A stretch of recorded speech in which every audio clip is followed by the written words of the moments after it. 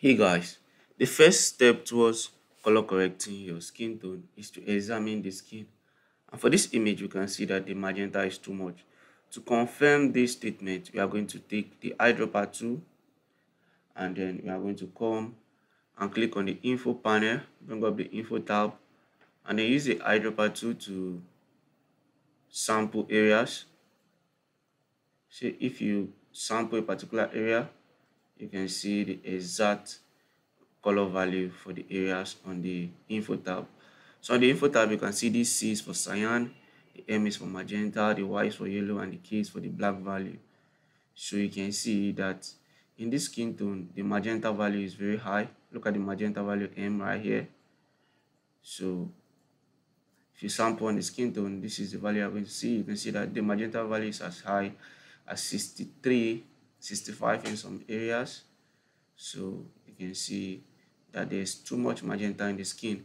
And if you Google the correct magenta value for skin tone, you can see that a fair skin Caucasian adult could be as low as 20 magenta, 25 yellow. A brown Caucasian could be as high as 45 magenta. So it means that this skin tone having a magenta value of up to 60, 70 has too much magenta in it. So you have to reduce the magenta value in the skin tone to color correct the skin tone. So before we go on to color correct the skin tone, if you zoom onto the face of this model, you can see there are some pimples and acne on the face. So we are going to take our spot healing brush tool and gradually remove the pimples, any obvious pimples that's on the face. You use the spot healing brush tool to remove such pimples. The next thing we are going to do, we are going to use the autofix FS action to retouch the image. So while on the autofix FS action, click on the play button and voila, it automatically gets the skin retouched for us. You can see here was the before and here is the after. Here was the before and here is the after. This is exactly how it affects the skin. It retouches the skin with just one click. If you want a more impactful effect of the retouching, you can flatten the image and click on the autofix FS action twice. For the second time, it's going to even smoothen the image furthermore. You can see how smooth it now renders our image. It renders it very smooth. This is obviously too much and it's now making the skin to look too smooth. So I'm going to reduce the opacity all the way to 20 and then I can flatten the image to get this retouched look on our model. We just use one click of autofix FX to do this. It's going to fasten your retouching.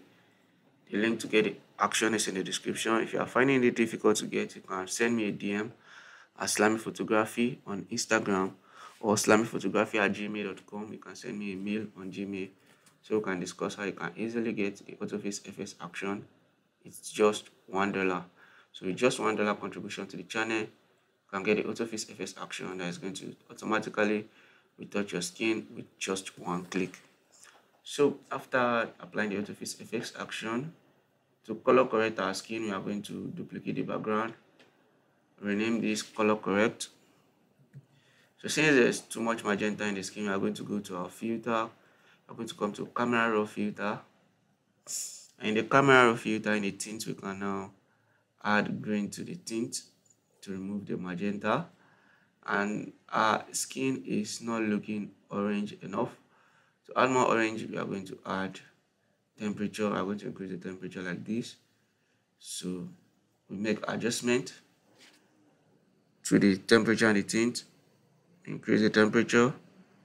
We reduce the tint value to get the skin tone. See the before, see the after. We adjust the temperature and the tint. You can see how we've taken this skin tone from looking like this to looking like this. You can see the result is amazing, and we are sure of increasing the green in the tint because we've already examined it in Photoshop and we've seen that the magenta value is too much. So we can see exactly how the tint works. It determines how green or purple actually is magenta. So it determines how green or purple the colors appear in your photo. Move left if colors are too purple, and move right if colors are too green. That's exactly what we did. You can also add vibrance if you want to saturate your image. If you increase the vibrance, you can see that the color in the image is now more saturated without destroying the skin tone. If you actually use the saturation, it's going to destroy the skin tone. So instead, we use the vibrance to boost the color of our skin tone. And you can see like how beautiful the skin tone is now looking. This is a very simple and easy way to color correct your skin tone. I hope this is helpful. If you find this helpful, please at this point you like this video so that you can help in growing the channel. So after correcting the skin tone, we can now add a color lookup table. And we can now color grade using a color lookup. That is the fastest way to color grade, using a color lookup. And after applying this color grading, you can reduce the opacity. You can take your brush, make sure the foreground is black, and remove the color grading from any area of the skin that you do not want it to affect, like let's say the lips. You can try different LUTs out to see the one that you like the effect most.